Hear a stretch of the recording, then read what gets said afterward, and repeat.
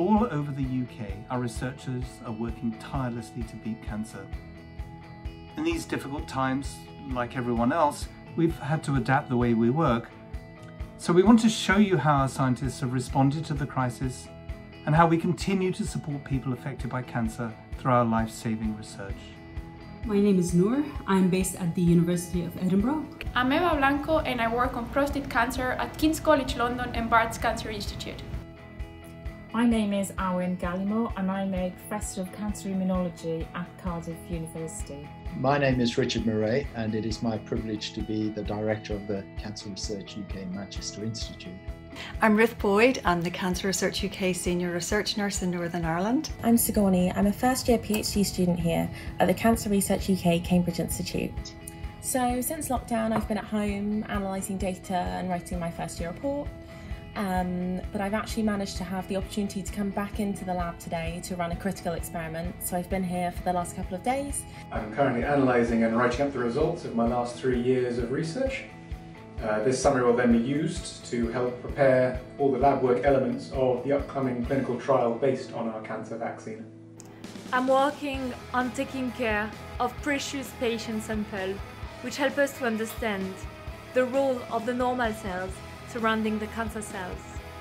I've been coming into the laboratories to warm up the equipment, to validate the systems, to make sure they're ready for when we're ready to actually come and do some work in the laboratories again.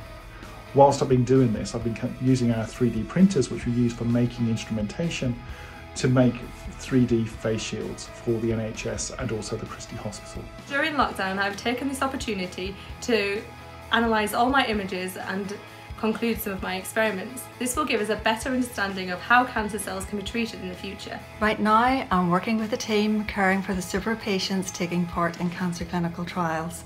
And we're also restarting recruitment to some of the studies that were put on hold because of the COVID-19 pandemic. For a number of our people, they've been able to sit down and analyse their data. I'm really pleased to say that some of us have even been able to submit papers.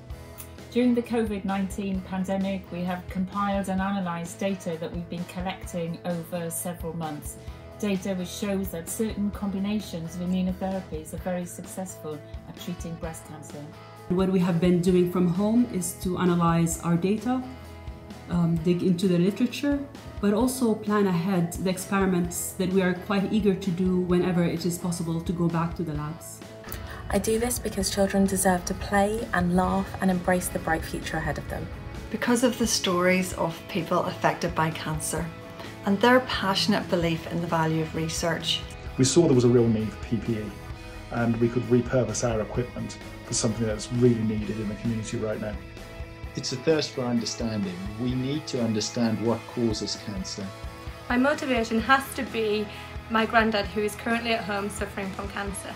The current situation really reminded us how understanding how our bodies work, how disease progress is really important for developing treatments. Because research can save thousands of lives. The more knowledge we have, the sooner we will beat cancer. Because if I or someone I loved had cancer, I know that I would trade anything to make it go away. Hopefully I can help someone else who feels the same. Thank you so much for your support. We need it now more than ever so we can continue to do our life-saving research no matter the circumstances. COVID-19 may have slowed us down a little bit, but we will never stop. And together we will still beat